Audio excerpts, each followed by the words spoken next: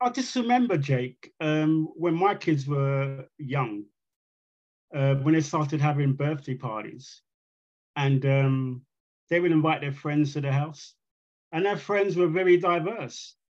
And it wasn't really an issue with them where they came from, who their parents were, or what country their parents came from.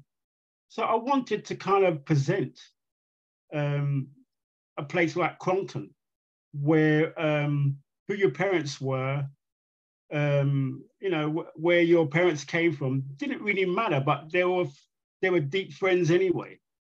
That was my first motivation in writing a Crongton series. I wanted a collection of friends who got on and where their particular families came from didn't really matter.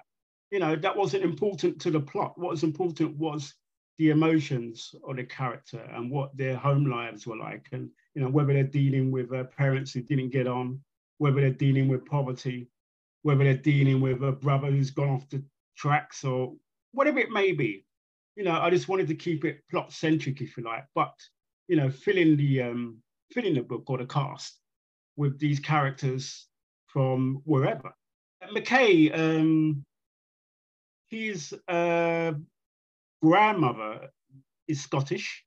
I wanted to make him as diverse as possible, and this is what happens. It occurs now in families all over the world. We're becoming much more diverse, aren't we?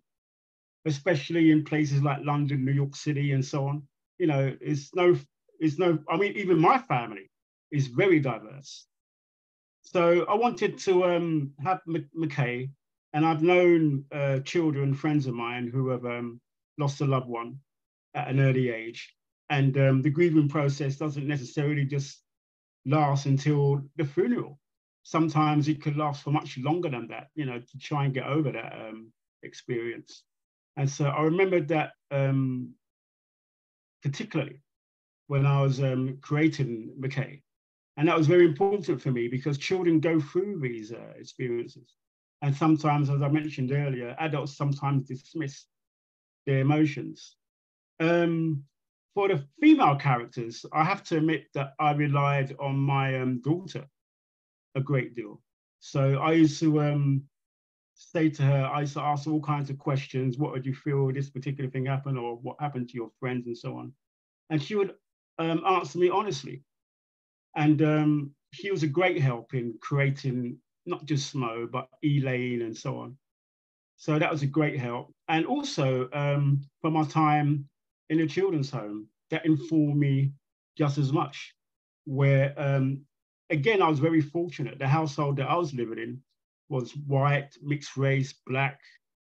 And, sometimes from very close up, I would witness what they were going through. I heard the tears at night. I heard the frustrations.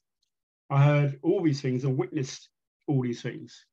And so I felt it was very important that I represent that on a page, because sometimes I think with especially male writers, when we're writing about inner city communities, we forget about the females. We tend to leave them out of the narrative. So it's very important that I include them in a narrative.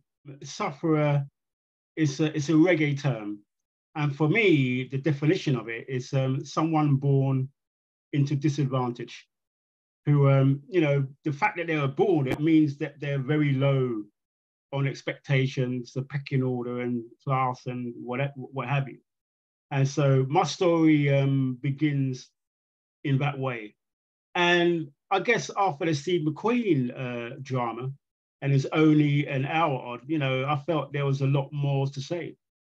And so I really wanted to fill in the gaps.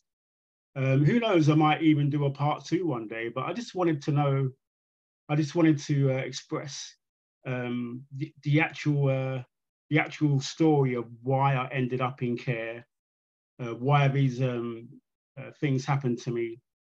I wanted to detail the abuses. I think it's important for people to learn that and understand that. And also I want people to learn that, hey, I'm not isolated in this. There's so many of us, whether it's in the US or the UK, who have to suffer these kind of life experiences. And I think it's very important that those narratives are on the page. I'm just always reminded of what Simeon used to tell me when he said, Alex, your story is as important as anybody else's. I don't care if they're a king or queen or prime minister or president, your story is just as important as theirs is. And that, that stuck with me. And so that is, why I will write Suffrah, why I write the stories that I do, because I want to give that representation to those sufferers on the page. I've just finished the latest Crongton book that'll be available in the fall. It's current characters, the next Crongton book. The title is In the Ends, and really it's a sequel to Crongton Nights. So the same characters, and for me, it's like a treasure island in an urban environment.